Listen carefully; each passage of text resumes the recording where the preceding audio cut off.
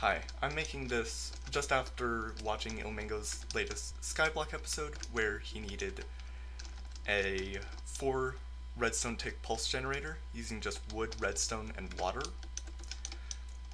And the problem with that is that you need an odd redstone tick delay in order to do that, but if you just use torches, you end up with this mathematical parity issue where you can only make a delay that is an even number of redstone ticks long.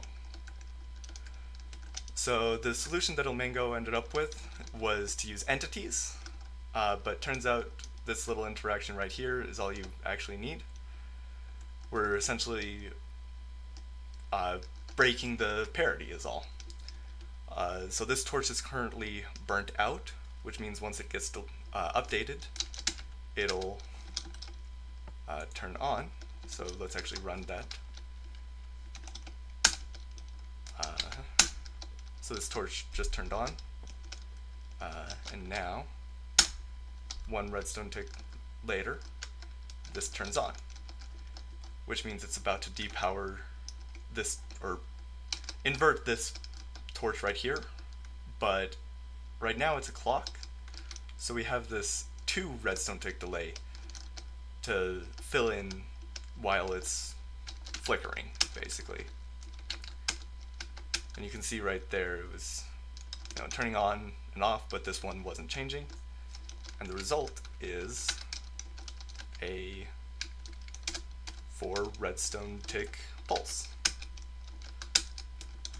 And then if you just needed the 1 redstone tick delay, this works right here.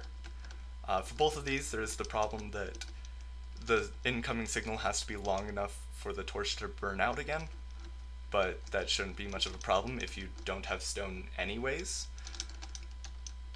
And yeah. The other thing is this, I haven't tested this out on Bedrock yet, but these designs should work exactly as they are. I'm just gonna do a quick fly around, not gonna give a world download, it's a bit simple, I guess.